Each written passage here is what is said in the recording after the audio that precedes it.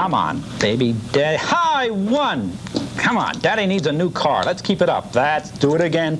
Boy, do it again. 6. We need a 6.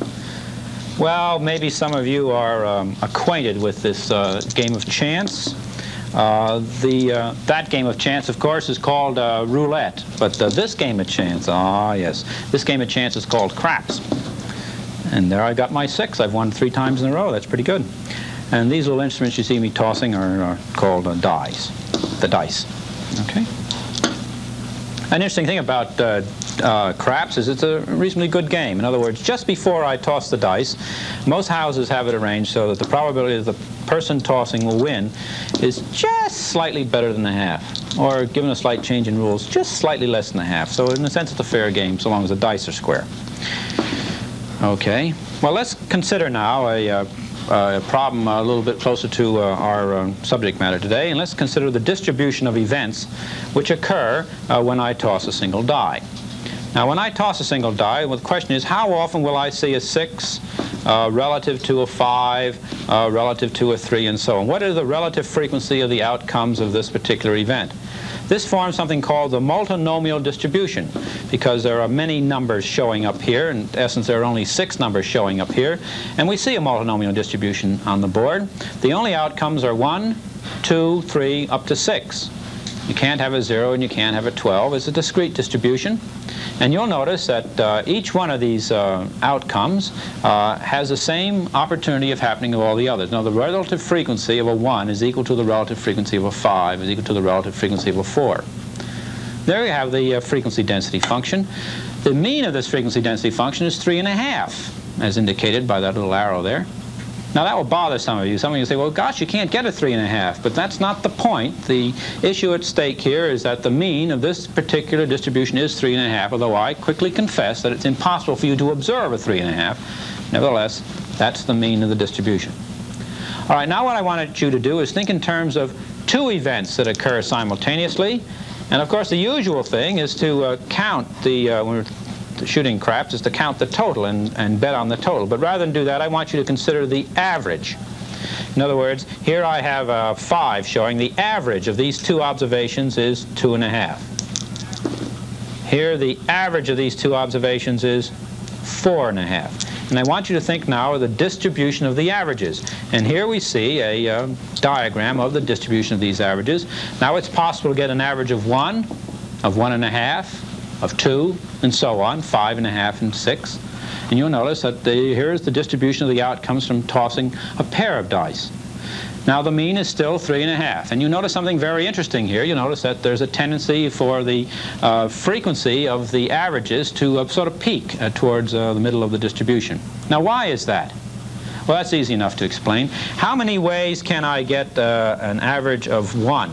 The only way I can get an average of 1 is to toss a 1 on this die and a 1 on that die for a total of 2, or an average of 1. That can only happen one way.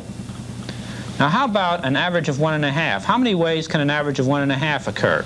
Well, I can have a 2 on this die and a 1 on that die, or I can have a 2 on the die on the right and a 1 on the die on the left. So there are 2 ways that you can observe a 3, or if you will, an average of 1.5. And that's why the relative frequency of the average, 1.5, is twice that of the relative frequency of an average equal to 1. And so it goes. And as you can see, once again, on that as we saw earlier on that diagram, these averages begin to pile up towards the center of the distribution. Okay, let's take more dice. Let's take 4 dice and toss them. And instead of considering the total, consider the average. Now, what would it be in this case? The total would have been 18, 19. The average would have been 4.75. No, 19 divided by 4, yeah, 4.75, that's right. Let's do it again. That's 10, 13, 15 divided by 4 is 3.75. And let's continually toss these dice over and over again, and let's plot the relative frequency of the averages. And we see such a diagram of the relative frequency of the averages here on the board. Now, you'll notice this tendency for the averages to pile up towards the center becomes more and more profound. That's because it's very difficult now to get an average of 1. How could you get an average of 1? Well, you'd have to toss a 1 on all 4 die, and there's only one way in which that can happen. So the average there, the total will be 4, the average will be 1. That won't happen very often indeed. But larger sums, and hence averages towards the center of the range, happen much more frequently, and we get that piling up of the averages into the center of the distribution. Now I have 12 dice here, and suppose I were to take n equals 12 dice, toss them, sum up all those observations and take the average, and repeatedly do this, what do you think the distribution of those averages would look like? And believe it or not, Bob Ripley, you get a normal distribution. And we've shown that on the board here. You see that normal distribution of the averages. Now you'll remember what the distribution of the individual observations looked like. It didn't look normal at all. It was a multinomial distribution and quite discrete in its form and aspects. But when I plot the distribution of the averages manufactured from such observations, what happens? By golly, the old normal distribution comes through. Well, I tell you, I think we've played at these modest games of chance long enough here for the moment. And so let me put this stuff away. And let's put ourselves into a more engineering or scientific environment, if you will. I want you to imagine we're in a laboratory now, and we're going to be taking some data off a Geiger counter. And I have a Geiger counter over here. Here we see a Geiger counter, and just to show you, you hear it ticking away, and I've got a watch here with a iridium dial, and sure enough. Now these outcomes, these counts that you hear coming off this radium dial, if you'll forget about background noise, these counts that you see here have a particular kind of a distribution called the Poisson distribution. Now the trick about the Poisson distribution is a distribution of events which has been derived from strong physical and mathematical arguments. The trick is you divide the time axis up into little chunks, like 1 second or 1 minute or 1 hour. Let's imagine we take counts per second. Each second you determine the number of times that thing clicks. Okay? And we're to do such an experiment. Now I can actually show you the mathematical form and a picture of the Poisson distribution without too much trouble. Here we see a graph of it. There's f of y. Once again, it's a discrete distribution. You can see that occasionally we get no counts per second. Occasionally we get 1 count per second, 2 counts per second. Very seldom do we get 7 counts per second, and apparently never do we get counts 8, 9, and 10 or so, very seldomly, that you can't record it on this graph. There's a Poisson distribution, a discrete distribution. You'll notice its mean is equal to 2.25. All right. Now let's imagine an experimental situation in which we're taking counts. All right? And each second I'm going to observe the number of counts which are recorded. Now these are counts of radioactive particles of a certain energy, and once again, please dismiss the consideration of background noise and so on. But what would our particular data look like? Now I'm in the laboratory, and on the first second I observe the number of counts. And on the first second, how many counts did we get? 7. And in the next second we observed 6. And in the next second we observed 8. I'm going to do this for 6 seconds. We got a 4, and then we got a 3, and then we picked up a 5. Now, well, the total of all these observations would be 33. And let's talk about these 6 individual observations of the number of counts that we got per second. And don't consider the problem as follows. Don't think I took 6 seconds and counted them. I took a second and counted, and then I waited a while and took another second and counted. So these are the 6 observations which I obtained. Of course, those observations have a Poisson distribution.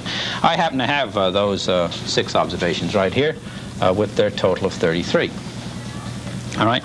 So the observations, y sub i, the observations y sub I have a total of sum of the y sub i's is equal to 33, and there were altogether 6 observations. All right.